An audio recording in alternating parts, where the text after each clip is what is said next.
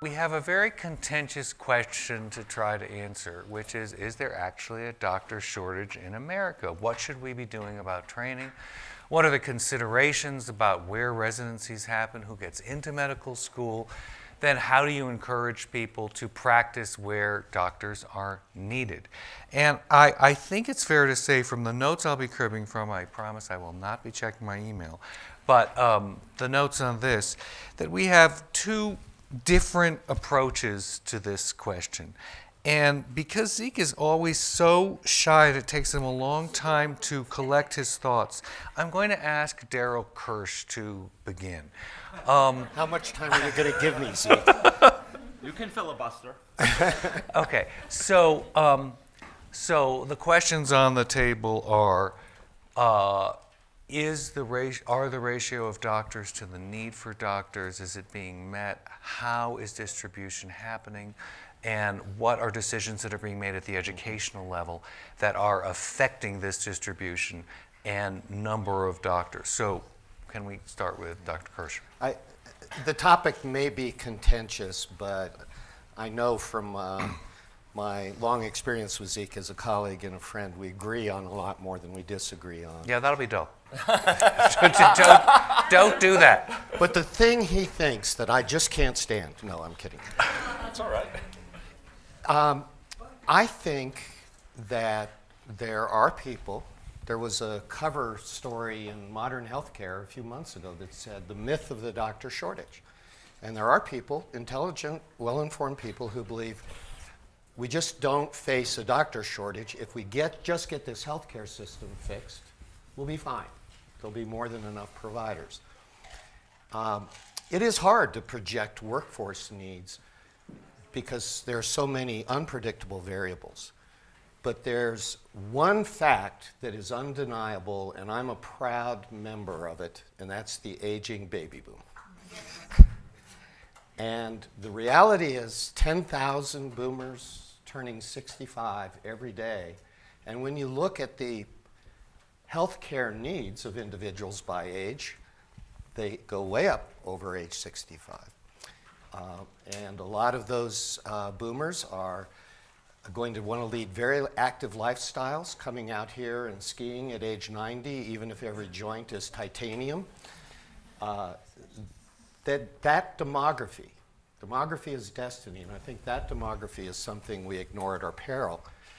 Now, I want to say that it is hard to do all the other calculations, but there are some facts that add to the problem. We did a recent survey of physicians over the age of 55.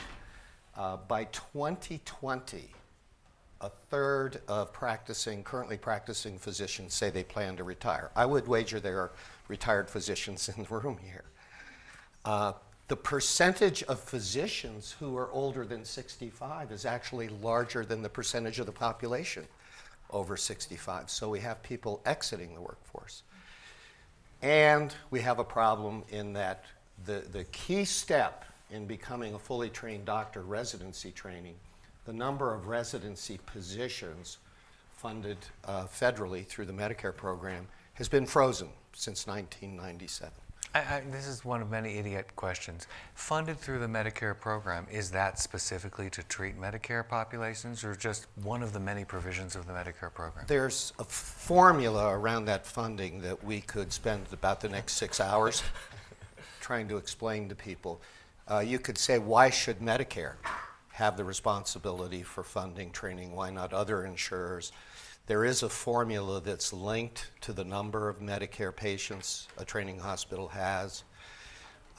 But the bottom line, which people need to know, is it does not cover all the cost, which a number of hospitals have done a good job of documenting, all the cost of their residency training. So we have made a recommendation, and there actually are 3 bills in the House and Senate to expand the federal funding of residency positions by 4,000 positions a year, which we think is a modest proposal because that wouldn't meet the projected deficit that we see of as many as 90,000 physicians short by 2020. we think it would be unwise, and we can get into this discussion, even unethical, to not try to address some of the shortage. But where we do converge is we need a better practice model, better delivery models, better team-based care using other professionals, and we certainly need to pay people more reasonably for the kind of care they do. You know, we pay handsomely in this country for physicians who rescue patients. We don't do so well at reimbursing physicians who keep patients well. So we feel an urgency around the workforce, and we think there is a shortage that needs to be addressed, but we also feel these other dimensions are critical. And what about overall number? Is there an actual shortage as well as insufficient funding for residencies? Is there an actual shortage of residency positions? No, shortage of doctors being trained who are going to serve this aging boom, baby boom population and populations that follow them. We believe there is, and a lot of it is in primary care. Mm-hmm. It's very hard. Has anybody in this room tried to find a primary care physician recently? Okay, we can have a panel for the next 2 days about trying to find a PCP. Yeah. But some of the deepest shortages are places you wouldn't typically think of. General surgery has become an acute shortage area. There was just a paper out that said that some of our greatest needs, increasing needs, are going to be in cardiothoracic surgery, vascular surgery. I happen to have trained in psychiatry for decades. The shortest subspecialty, the one that is most in need, has been child psychiatry. And why is that? Isn't there a very good reason? One very good reason is it's incredibly poorly reimbursed. Right. So that's pretty simple. So we do agree on the need for a change in the mix of doctors that we have so that we have more, we train more primary care doctors. We have round about a 70-30 mix, 30% primary care, 70% specialty, and we need to flip that pretty much on its head. I think that we agree on.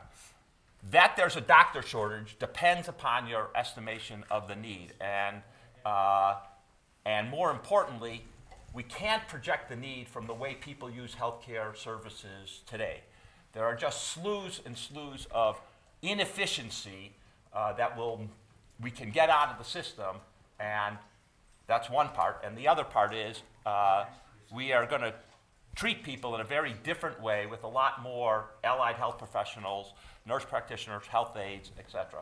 So let me just identify a whole series of things we could do that would reduce the amount of time a doc has to do things and can be much more productive in terms of treating people.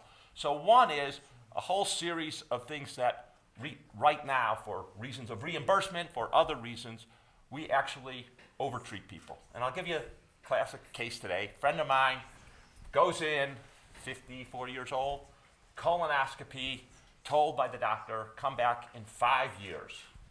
Well, the recommendations are 10 years. Not uncommon to have this recommendation of 5 years. There's a good reason. Radiation therapy for women with breast cancer. Standard in America has been 7 weeks of treatment after you get the lump removed. Lots of studies show 3 weeks of treatment is equally effective, substantially cheaper, and maybe even better cosmesis. Half the amount of time. I know I should know what cosmesis means. What does it mean? Cosmetic result. Okay, thanks. And we could go on and on. Kaiser has rolled out teledermatology, right? You go to the dermatologist, they look at you, and they say, yeah, cortisone cream. No matter what it is, cortisone cream, right? So you can take a picture of it, send it to the dermatologist, and say cortisone cream, right? Increased productivity, 50% among dermatologists. We could go down the list. There are lots and lots of places where we're going to actually, we can be much more efficient. But if I may drill down. Wait, let me finish. This is me and Zeke. Then there is the fact that lots of what we do as doctors doesn't require an MD, the 4 years of medical school, the 3 years of training, any subspecialty training that we have.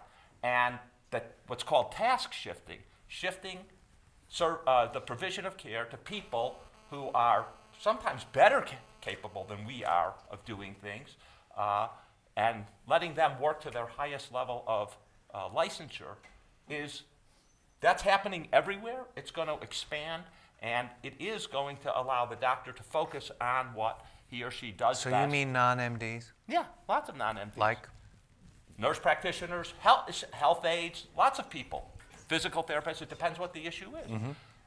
Now, in Sweden, if you're a regular healthy kid, you almost never see the pediatrician after your first visit. You see a nurse practitioner. There's lots of ways in which we can deliver care to keep the population healthy that doesn't require more doctors. And more doctors are much more expensive in the system. We have something which we all know called doctor-induced demand, right? If you're a urologist, you don't get paid unless you do your urology. You take out prostates. Just doesn't happen. And so we have lots of data that when we produce more doctors, we get more services without necessarily getting more health. And in the end, health is the issue. Now let me just respond to one last thing. This aging of the baby boomers and the need for more doctors.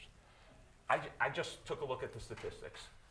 Now, the U.S. does have a low ratio of doctors per thousand population. Russia has more. Greece has more. Sweden has more. Turns out Japan and Korea, and I think Singapore, have less. They have a much older population than we do, too. It's not about the doc number. It's about how you deliver the care. And what we need in this country, rather than obsessing about the doc number, is to obsess about transforming the way we deliver care so we do it in a much more efficient way with much more diverse providers. Can I seek a question? Go ahead. I would agree with every transformational change you outlined. By what year will we have all those in place? All depends upon the incentives. One thing I know, healthcare system is filled with super smart people because every single doctor out there had to be top in his class or her class to get into medical school. They strove to be top of their class to get into great internship and residency programs. It's a really smart cadre. And now with all the money in there, there's lots of really smart managers. The problem at the moment is the financial incentives are still not quite aligned to incentivize, all right, let's think of how we do this most efficiently. We're still incentivized, let's do more of it because we can make more money doing more of it. And that is the fundamental problem. So if we change the payment, we are going to be substantially, I think we're going to transform very, very rapidly. Let me put a question to both of you. Say that you had your care model and efficient practice management model in place now. Would there be an excess of medical supply and doctors who would help because things were being managed more efficiently? And I'm interested in hearing what your ideas of better practice management and distribution are. And then Zeke has outlined all these problems that should be fixed with non-MDs doing lots of care, not ordering excess tests, that. And then I want to say, would we actually have an excess of doctors and where should they be? But we'll start with Dr. Kirch. The care delivery system and the payment system that Zeke aspires to is the same one I personally and our association aspires to. Mm-hmm.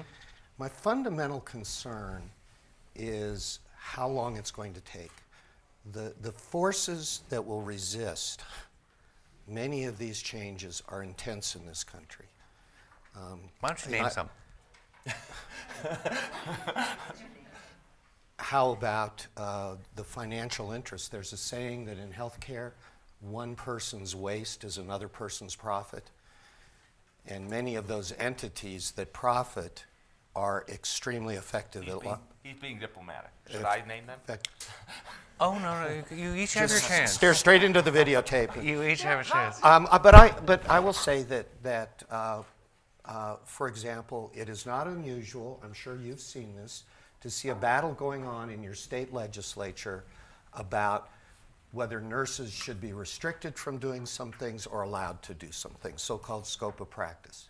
Those battles get fought tooth and nail. every day. And so here's the point that we've come to. And this really is the ethical question. If it takes longer than any of us would like, we will hit a shortage. We already are seeing shortages in some areas, especially in rural and underserved areas, some of which are urban. So if we hit those shortages, the first people who will be affected are the most vulnerable people. And so ethically, as we've thought about this as an association, do we want to roll the dice that we can get the system changed quickly enough without some increase in physician numbers, knowing that the net result could be hurting those in our society who are on the margins? Now, we are very committed to pushing our member hospitals, and they do deliver 20% of the care in the country, to make these changes. Your own institution, Penn, is starting to look at the changes they can make. But healthcare change happens at a glacial pace. Look at healthcare reform. The ACA started out, and you showed exemplary leadership in the process. It started out as healthcare reform. At the end of the day, we all agreed it was an insurance bill. No, most of us don't agree with that. Even your president agreed with that. That's a quarter of the bill. Even your president stopped calling it reform and started calling it health insurance overall. But my point is, we know how slow the rate of change is in this country. Do the medical schools, do the training programs want to roll the dice? Because if we hit a shortage, we do not have physicians. I thought you already claimed we are in a shortage. If we hit deeper shortages, we do not have physicians freeze-dried on a shelf.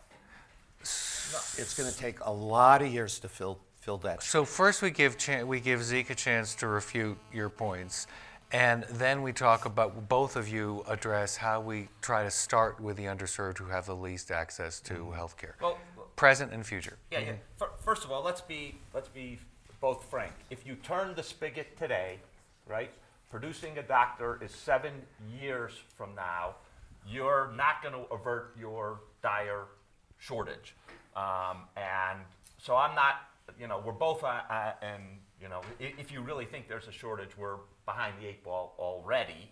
I don't actually think there is a shortage, and again, I think what we have to do is focus much more on changing how we pay and changing who we pay, and that will solve a very, I think, the fundamental problem, and it'll also change the balance of the kind of providers we have away from the super specialized, high-cost proceduralists to more people wanting to do primary care. So I think we do have to be realistic about this timeline, and it is true, and I have to say, Darrell, it is phenomenally confusing to me. On the one hand, we have doctors saying, there's a doctor shortage. We don't have enough doctors. On the other hand, saying, listen, we don't want that nurse practitioner to be able to do all she's or he's trained to do, because they're really going to take patients from us. That can't both be true, okay? You can't have both of those. So the fighting on the scope of practice by physicians, it seems to me, belies the fact that they don't really think that there's going to be a shortage of docs, and they're worried that those nurse practitioners, those physician assistants and others are going to take their work away. And that, it seems to me, is a contradiction. So let me just say, let me go back to the other issue which Darrell raised, and I think is a real and serious issue. There are 2 types of places where we do have acute shortages in this country, underserved areas. One is rural and one is inner city. And the solution to both of them is different. The rural area, I think we have to acknowledge, no country with a big rural population has solved the rural problem. No country that I know of has actually gone out and been able to solve that problem. And the reason, the moment you begin to think about it, it's not that hard. You train doctors, they get trained in academic centers, typically in big cities, and then you want to send them to rural areas without the social amenities that they've become accustomed to, et cetera, et cetera. it's just a cultural contradiction that I don't think you can solve. And I think we ought to recognize that's a limitation. Thankfully, we have interesting, important solutions to it today, given the possibility of telemedicine and that. Inner city problem is a very different problem because you can have doctors live in nice urban areas and attend to the poor in inner city areas. And that, I think, is a problem of those people having purchasing power and the kind of insurance that people will take care of. And that, I do think, is one thing which parts of the Affordable Care Act are going to address.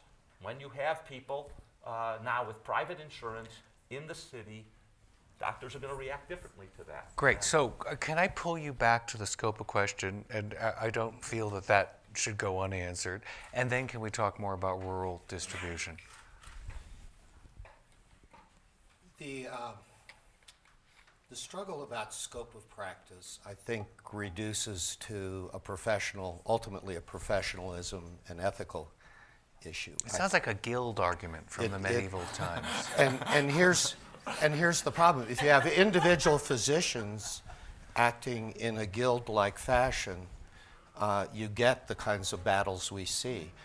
One of the things we're trying to do in the medical education community is there's been a tremendous growing emphasis on interprofessional education, on really, from day one, helping students see the importance of these other roles.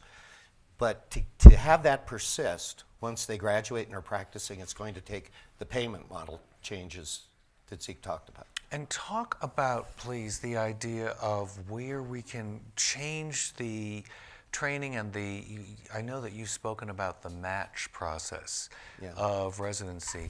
What can be done, since it's so hard to address this rural problem, but also the twin problems of rural distribution, but also how do you get enough primary care? How do you incentivize doctors to want to do primary care? Well, I think there are two steps to the process. The first one is you recruit people who have a higher likelihood of doing that. So since I stopped being a dean and became president of the association, I've visited 84 U.S. medical schools. And you see extraordinary programs. The University of Alabama at Tuscaloosa has a special track, and I met with the students and residents in that track, and they introduced themselves not only in terms of where they were from and were planning to return to, but how many stoplights their town had. There wasn't a single one that came from a town with 3 or more stoplights. So Colorado, the state we're in, Denver has a abundance of physicians. The University of Colorado, though, now has a very focused program recruiting medical students with clear intentions and some financial incentives to return to their original rural communities, either out on the eastern plains or here on the western slope. So when you look through the schools, and even schools in the most urban areas, Columbia University has a regional medical school campus with the Bassett Health System in upstate New York. So the schools... Cooperstown. Yeah, in Cooperstown. Cooperstown. So the schools are trying to really address this problem. One of the newest schools, Quinnipiac University in Connecticut, focuses entirely on students with strong demonstrated interest in primary care. But as long as primary care is under-reimbursed, as long as we have a paucity of programs that give those students loan forgiveness, it's still going to be an uphill battle. So look, one of the things I have been, and I was actually in the process, critical in when we did the Affordable Care Act, was our workforce section. As I've described it, we took a bunch of existing programs and basically sprinkled fairy dust on them and gave them more money, rather than taking the step back. And most of those programs, truth be told, had some positive impact, but hadn't really solved the problem. And we had multiple programs often overlapping and doing different things. And rather than stepping back and saying, all right, what's the source of the problem, and let's target what we're going to do on that. We did this at Fairy Dust. So what is the source of the primary care problem? It's, I think, two fundamental things, and both boil down to money. One is we have ever-growing indebtedness of kids, $60,000, $70,000. Yeah, I know the data, the old data, before it became super, now at $150,000, $200,000 of indebtedness. The data from when it was mere $100,000 indebtedness said, it doesn't shape people. But today, I think it's gone up so high that it does shape people's career choices. And the second is, how much can you make once you're out?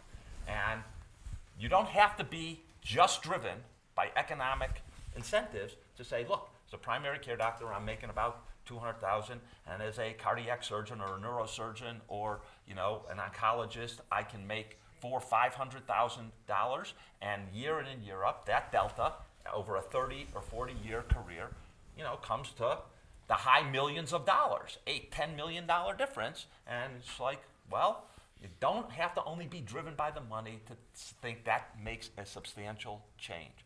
And so I think the things you have to concentrate on are those two elements. Payment change is going to put primary care doctors in the driver's seat. If you incentivize doctors, whether it's capitation or bundle payment or other things, to keep people healthy, primary care doctors control the money, and they really see their incomes zoom up. And on the education side, on the indebtedness side, it seems to me what we really want is a forgivable loan policy the way the military has it. Is we pay 4 years of medical school, you go into primary care, general surgery, whatever, a pediatric specialty which has a shortage, and we will forgive that loan, whatever, 2 years for one. If you go into orthopedic surgery, great, fantastic, I'm glad you did orthopedics, come out in Aspen and practice and pay us back that loan with interest, okay? And I think that model works really well. People then just decide what they're gonna do, and you take the payment of school off of it. And it seems to me that's what we ought to be. Now, we didn't end up doing that because of appearances of the government funding or whatever. But I think that... Picking winners. No. Incentivizing, doing more to incentivize. The bill does incentivize primary care, it just doesn't do enough, in my opinion. I think that issue, or that way of doing it, you will solve the problem. Dr. Kirch, I have two questions. You can answer what you wanted to just say, but if you could divorce the specialties and subspecialties that doctors are now going into from their future earnings potentials, and you could just have a hit list. Okay, let's quit this specialty. We've just got too many of these. Which would you start axing off the list? I feel sure you're not going to be frank about this, but think about what we're really oversupplied with. And then, Zeke has just laid out one possibility of leveling the playing field. What are others? Specialties exist because diseases and illness exist. You don't create specialties for some sort of market opportunity. They exist because there are real patients who need them. Now, there are specialties that get targeted. People will say, well, we need more primary care docs. We don't need more plastic surgeons. The reality is the number of plastic surgeons trained each year is a few hundred.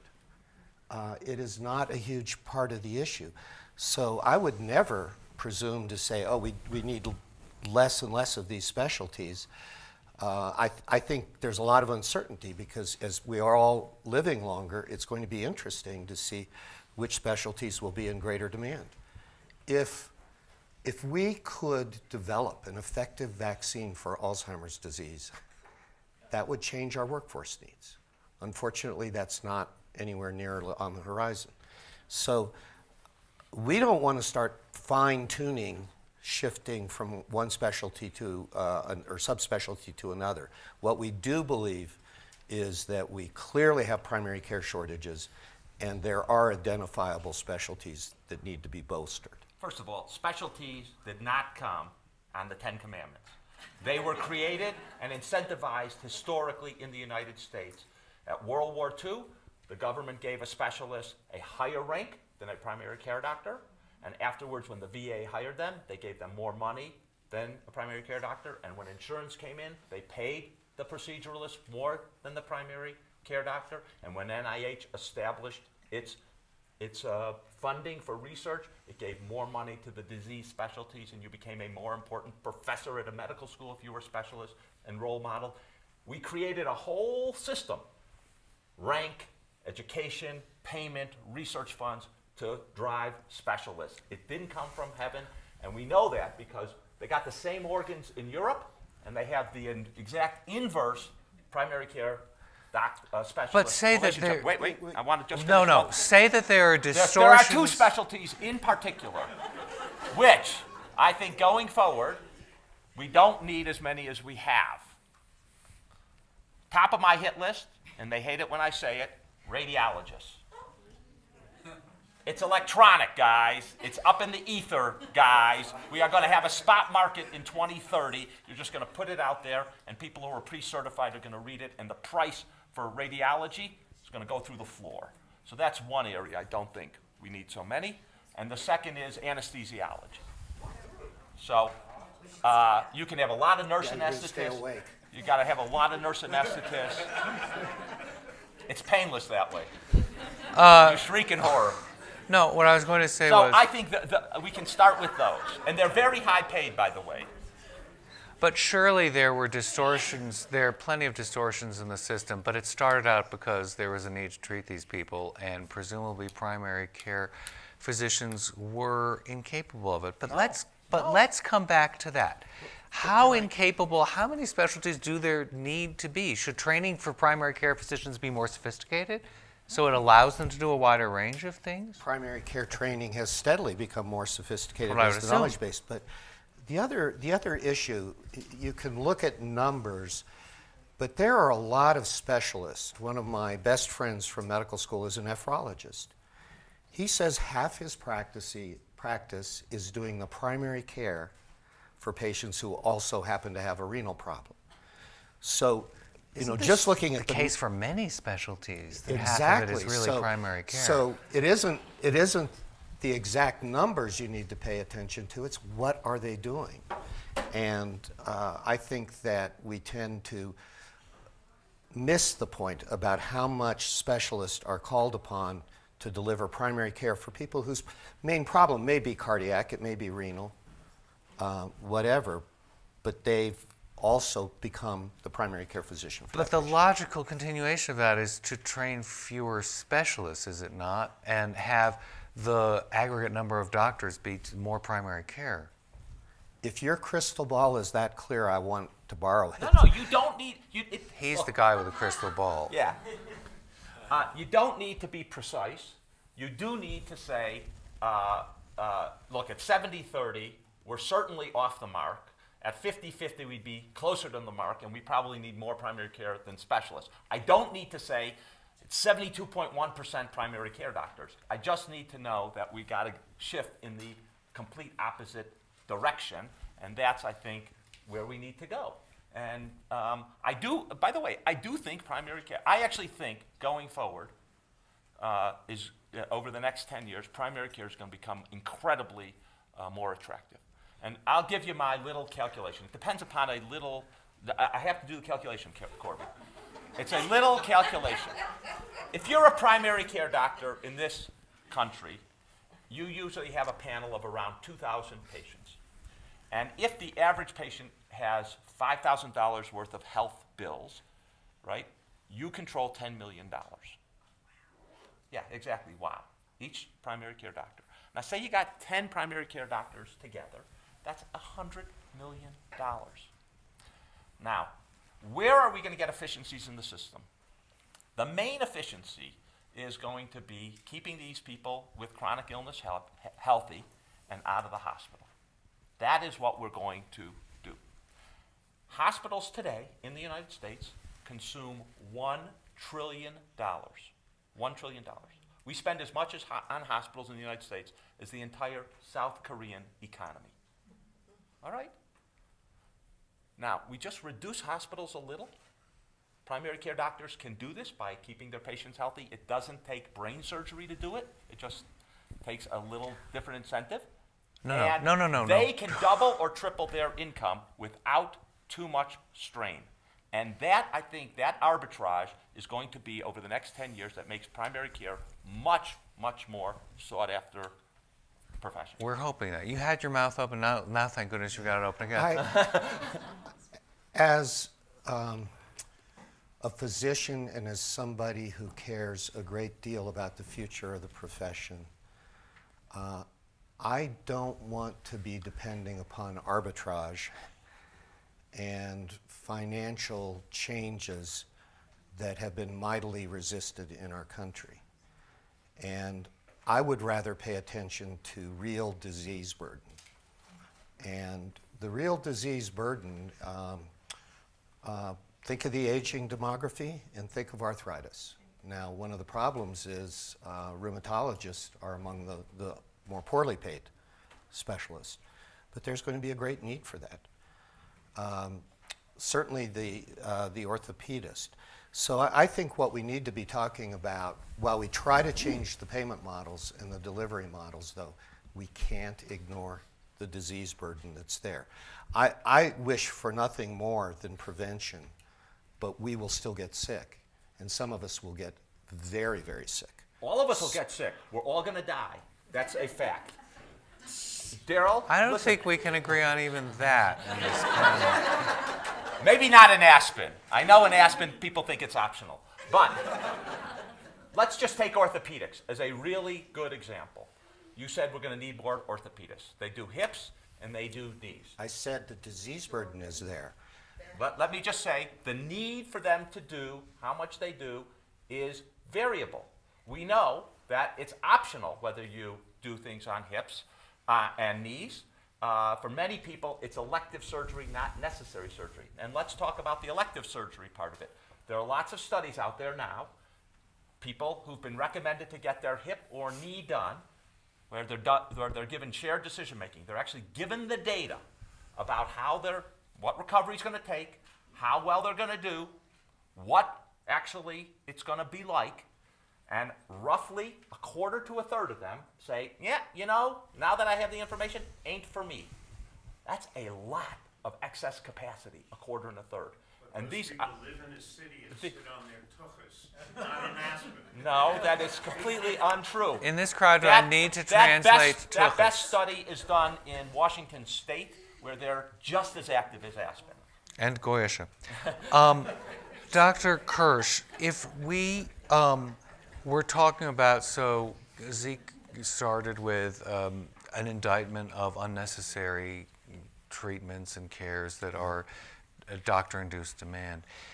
If you had your way, what would be more inducements to treat only what's necessary? And also, I wanted to get your take, since we've definitely had Zeke's, on, no, this is on something different, on how well the Affordable Care Act is going to create the kind of new balance that we all agree is needed, and how you would have redone it or how you would like to see it amended to your ends in the future. That latter question is so powerful, I can't even remember the first question. Oh, so this issue of doctor-induced demand and overutilization has concerned me greatly. Every time I see a study, the one on cardiology, that showed that cardiologists who own their imaging equipment ordered more images. Now, I don't think they woke up in the morning and said, gee, the car payment's due. Oh, my brother, the doctor, always says, that's a boat payment order. But that's a boat payment But the surgery.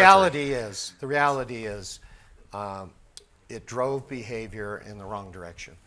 The most encouraging thing to me that has happened for our profession in the last few years, and I encourage anybody in the room to take a look at it, is a campaign called Choosing Wisely. And it was started by the American Board of Internal Medicine. We were strong supporters at the beginning. And they challenged every specialty and subspecialty to identify 5 things where there's clear overutilization, not supported by the evidence, and then commit as professionals to do a better job of utilization. And some of them surprised me pleasantly. The fact that the radiation oncologist had the courage to say proton beam therapy is being overutilized. It's very expensive technology. It's being overutilized in cases where the evidence doesn't support it. But whatever specialist you see, or might be if you're a physician, go to the list. In my own specialty of psychiatry, the focus really is on overutilization of certain drugs where there hasn't been a proven superiority of the drug or where the indications are not being followed clearly. So I think the real problem of doctor-induced demand is we've got to become professionals again. And professionals confront their own ethics about stewardship of resources. This is about stewardship, and it's about avoiding harm, because some of those people who get those unnecessary joint replacements have complications. So I think that's the most powerful thing we've seen. In terms of the ACA, I think the team working at the White House on it was unbelievable. They were probably the most brilliant No, I mean, I have to say that it was very gratifying that, Zeke, that you took this on and the other people you worked with. I was disappointed because I think all our aspirations had to narrow as the political process wended its way forward. I would have loved to see much, insurance expansion is important. That's not a political statement. You know, it's the evidence is there. You give people health insurance, we'll save money, they'll live longer, better lives. But the other issues, the changes of incentives to shift us more to population payments are not as strong as many of us would have wished to see. I thought it was tragic, nothing short of tragic, that a simple proposal around end-of-life counseling became the death panel circus. And if we have disagreement on this, then we're really in trouble. But that's set back palliative care in this country. So I think the process fundamentally did some very important things, but the political forces narrowed it down. I don't know how you feel about it today, but I think we all would have wished for more force in many areas, more effectiveness. Do you wish to say something before we go to questions? Yeah, no, look, I'm on record. I wrote a book where I talk about exactly the frustrations I had about the limitations on payment reform. Nonetheless, you know, let's recognize, one, we've been trying for 100 years. We finally actually got something passed. That's a miracle in and of itself. And we got it passed despite the Scott Brown victory in Massachusetts that made it look ever so unlikely. And I think whether you like it or not, it has had a tremendous effect. In the first couple of years after its passage, I think most doctors were, you know, they didn't understand it. They still don't understand it. They were like, it's not going to be that big a deal. Then they're like, I need more information. And now, when I go around, they're like, tell me what I need to do to change. And it has had a tremendous catalytic effect. And by the way, I actually think that insurance expansion, that thing we created called exchanges, they're going to have a huge impact in changing how physicians practice, because they are going to have unremitting downward price pressure on the healthcare system because people shop for the lower cost plans. 85% of people are in the 2 bottom tiers out of the 4 tiers, and no hospital can stay out of it, and they will have to get their price point down to be in those 2 tiers. And the only way to get your price point down is to be more efficient and reduce your utilization of unnecessary care. So whether we got all this payment change in the bill, we didn't get enough, and I'm on record, and I was very frustrated because I was driving a lot of it. But we will get payment change, and we will get transformation of the delivery system through the exchanges. Okay, 2 pretty much optimistic, if tempered, views of the Affordable Care Act. Feel free to say something, and feel free to line up at the microphone. I had the idea there were some, I thought there might be some questions in the room. And oddly enough, there are. Could I just make... Yes. You know, again, in terms of the delivery and payment changes Zeke outlines, I couldn't be more supportive, but Winston Churchill got it right. You know, you can always count on Americans to do the right thing, but only after they've tried everything else. And we are going to continue trying lots of other tweaks here and there before I think we finally can get to the point where we get these things fixed. Question. You've outlined two ways to deal with the need for medical care, which there's going to be an increasing amount of that as population ages. One of them is more doctors. You said there's going to be a need for that. And Zeke said, well, we could have the same number of doctors, but we could lower the procedures that the doctors are doing and move some of that to less trained personnel. Is that pretty much what y'all said? Well, it would seem like in the marketplace, if you restrict the number of doctors, don't increase it, you'll force a movement towards lower trained people doing the things that they can do today. It seems like that. Or you may create longer wait lists for things only doctors can do. And you don't need to look very far to see a national painful example of what a doctor shortage can lead to, and that's the VA's problems and their wait list. Part of which, in full disclosure, I chair the VA's medical advisory group, part of which, in their view, is driven by their workforce shortages and the challenges they face in that area. Well, if that's true, then what Zeke said doesn't make any sense. No, it's everything. That could be too. What Zeke says is a great aspiration. What I have to feel, though, that pragmatically we can't roll the dice and hope we get there soon enough that we're not all experiencing undue wait times, inability to access services when we need them. Thank you. So my name is Kas. I'm a New Voices Fellow. I am a practicing physician in Ethiopia. So the US has the highest healthcare expenditure, like 17% of the GDP. So this is much higher than more poor countries. Like in Europe, most countries have 10% of the GDP expenditure. Yet the US does not have the best healthcare system in many indicators, like maternal mortality, child mortality, and so on. Actually, it looks to me that task shifting will worsen those indicators. It doesn't really give better care. Whether you have mild disease, no disease, or severe disease, you will have better care if you are given by a better professional, a specialist. No, That's such an optimistic view. It's touching to hear. No, but wrong. So no, but let me finish. Let me finish. Okay, let him finish. So I have to finish. Yeah, let me finish. And of course, you know, the number of physicians, you know, it maybe just like it's one physician is for 400 people in the US. I mean, it's not the highest, but it's still high. I mean, is there any root cause why the US does not have the best healthcare system in the world, while spending 17% of the GDP, $8,000 per capita per Okay, year? let's It's go not to. 'cause we don't have enough let's go to. doctors. Thank you. Let's go to some answers. And it's not because people are being treated by lower trained people and therefore they're getting bad health care. It's because we don't incentivize, we don't have a system that incentivizes treating people, keeping them healthy, focusing on them before they have problems and getting them the care they need before things develop.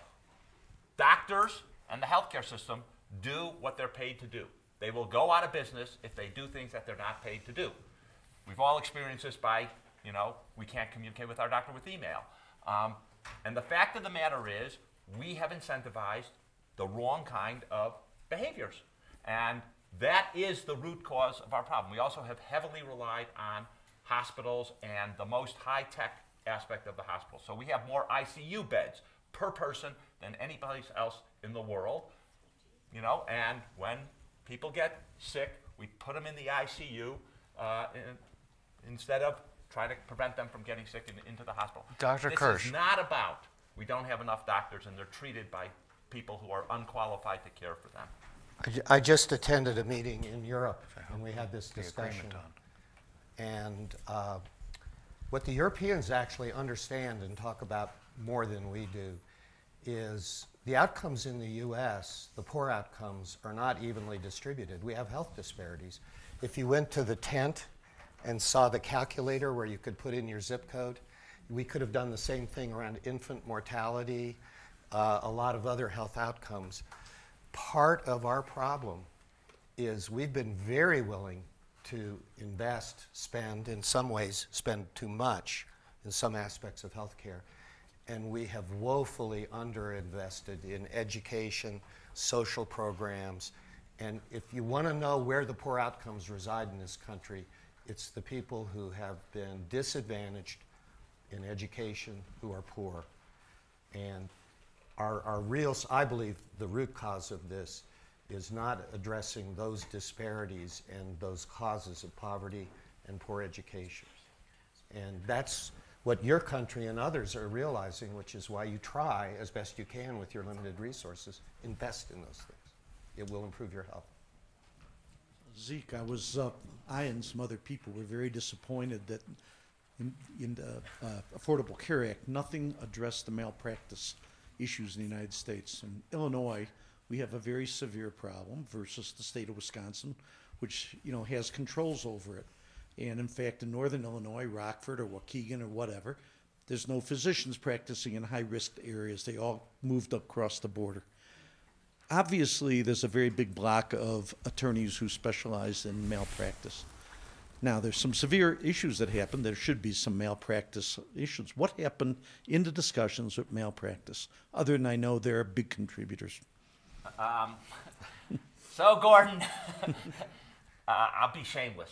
I detail in my book, first, the problem with the malpractice system, which I think deserves attention. It's broken from any angle, whether you're a patient, you're a doc, you want to incentivize high-quality care. The whole thing is verkackt, as my grandmother would say. It's just completely dysfunctional, and it's a lottery.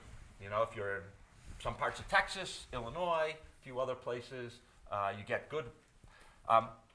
And frankly, the malpractice thing is all about politics, and I detail in the book the political situation. And as I also detail, and let me just, that the White House had several of us strongly working for malpractice reform. We wrote a very detailed analysis of malpractice reform and the options. We had a president who, as senator, introduced a bill on malpractice reform, himself committed to malpractice reform.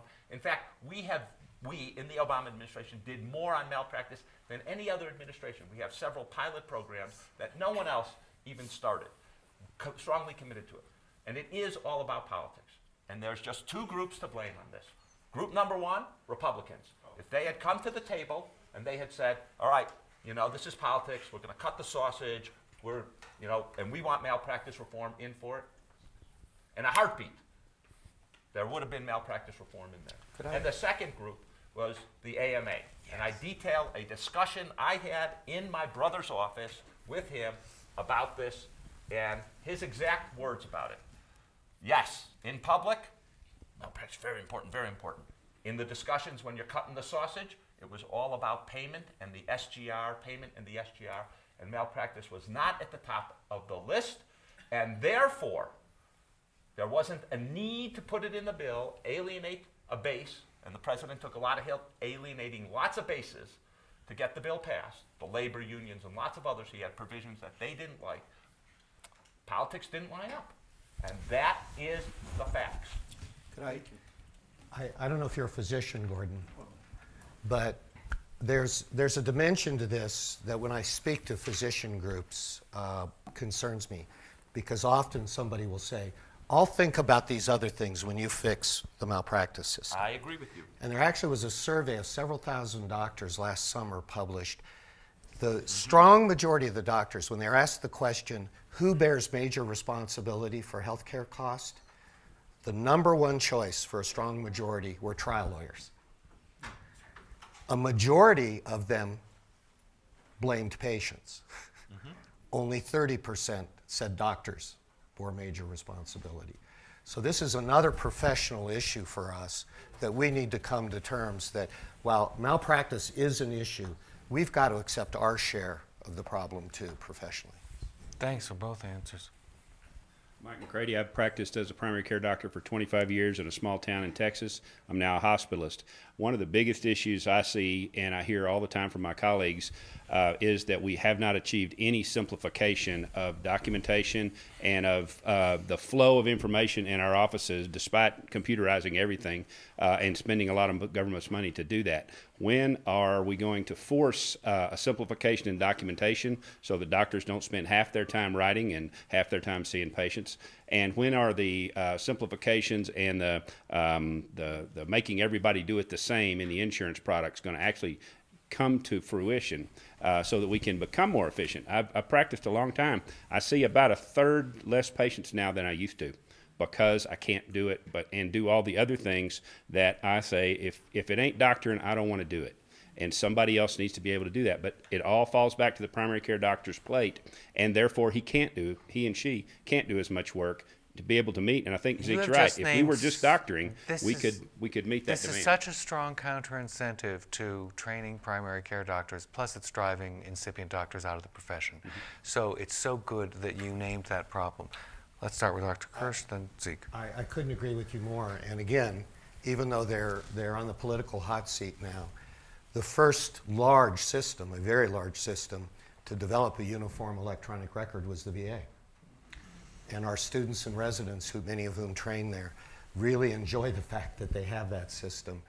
And it was proven, the advantage of it was really proven. The acid test was Katrina.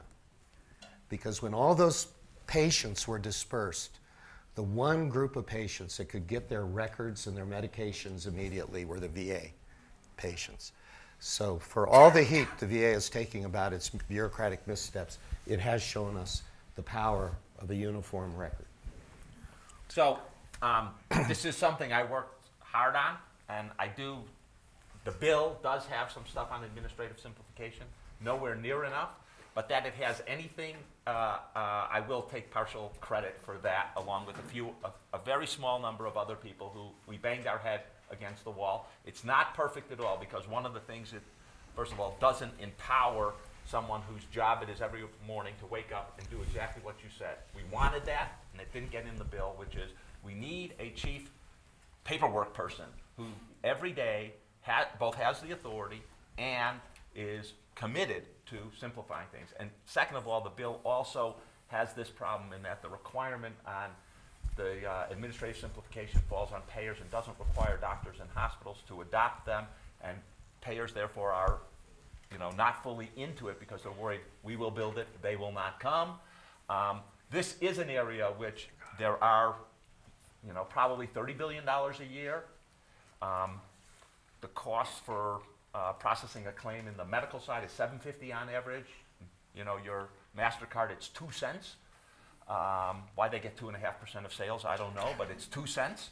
And we need to we're not going to get to 2 cents, but if we settled out at $1, it would be unbelievable because it would have been efficient. We had a very long list of things we wanted. That anything's in there is a minor miracle for this reason. Turns out that most of that administrative savings hardly any of it accrues to the government. It all is private sector, 50% to providers and most of the remaining part to payers. And therefore putting it but no one else can bring everyone together. Why do we have ATMs that work so well? Sure, no, you have to stop. No, we have to stop because we're actually out of time, but I'm going to ask for 2 more questions consecutively, and let's try to, in lightning round fashion, answer Not possible. 2 more. State medical boards are resisting telemedicine. What do? You don't mention state medical boards, but as you look at providing care across the country, and I'm on a board of a telemedicine company, it's a nightmare when we're providing great service. Okay. Maybe I can make it more of a comment than a question. I'm Tara No, Montgomery. you can't. Tara Montgomery. I lead Health at Consumer Reports. I want to thank you for us saying Choosing Wisely. We co-sponsored Choosing Wisely's origins, and what you said about waste is so true, and what you said about radiology is so true, because of the 300 items on the Choosing Wisely list, about half of them are radiology. And another item which you didn't mention, and I wanted to ask you about, was the annual physical. which it turns out is unnecessary, and so is going and asking for antibiotics. So as do you have any comments on with that? so many of the topics that have been mentioned, Zeke has written a column about this. So you can look up Zeke's column about annual physicals. And Dr. Kirch, did you have any reply to either of those two? Just look up Choosing Wisely. It'll warm your heart. So I have to apologize for such lackadaisical commenters here. We actually like each An other. unengaged audience, but that makes for the best panels contention. And I'm so glad that Zeke has identified how to cut all costs through all of that unnecessary anesthesia we've been administering.